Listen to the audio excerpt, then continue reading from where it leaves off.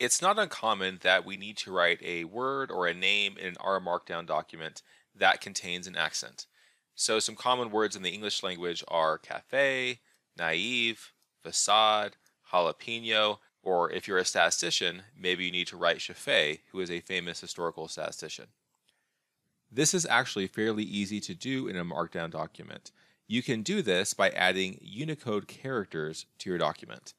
If you're not familiar with Unicode, then a very basic summary of what Unicode is that Unicode is an international standard that is used to render language consistently on computers. So it's supposed to kind of work everywhere on all platforms on all kinds of computers.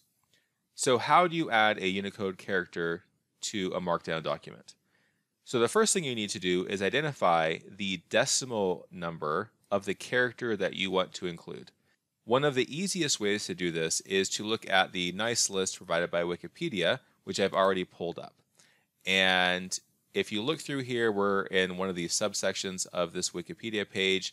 You can see different characters that we might want to add, and then there are different ways of describing it, and we have the decimal number here.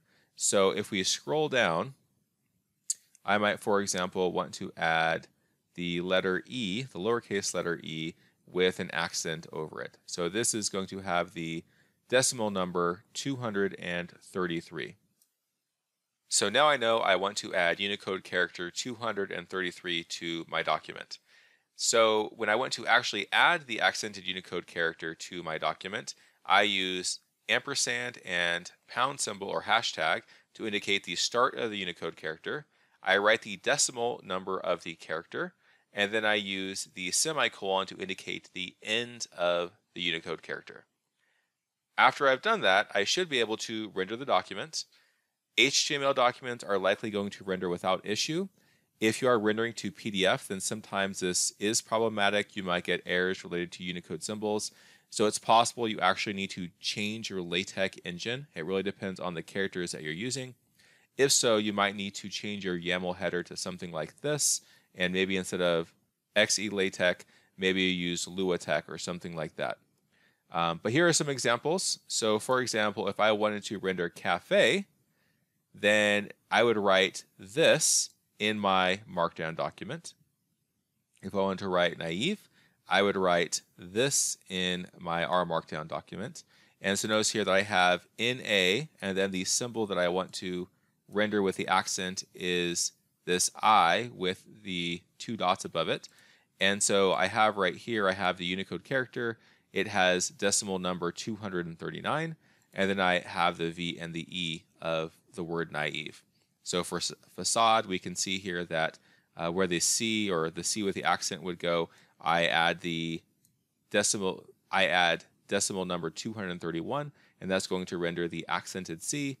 If I wanted to write jalapeno, I have the accent over the N here. So when I'm writing the word jalapeno, where the accented N goes, I have ampersand hashtag, and then that particular letter is decimal number 241, and then I have my semicolon to end that. And so when I render that, then I'm going to get something that looks like this. And in case you actually wanted to see what that looks like in our Markdown, so here are the exact same examples that I had before. You can see that the word is written out, and when I compile this, when I knit this, it's actually going to render as cafe with the accent. And then to show you what I actually rendered, I have the same thing in code. And so this doesn't actually render because our Markdown assumes that this is code that should not be executed, but simply supposed to use the code style when it's displayed.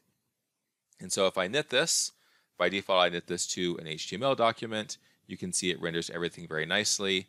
If I want to render to PDF, I'm going to knit it to PDF instead.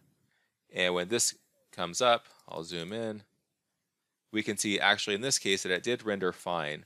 So cafe, naive, facade, jalapeno, all of them are rendered completely fine just using the default settings for a PDF document. But if it didn't, then I may need to change the output a bit and use a different LaTeX engine.